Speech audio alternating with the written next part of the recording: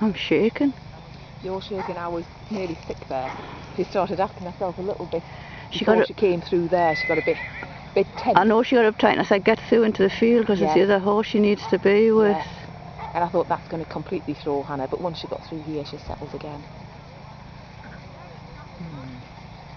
She seems okay there, just trotting nicely. She's fine there, fine there. She wants to be up at the front. That's no problem. Best to keep her where she's happy.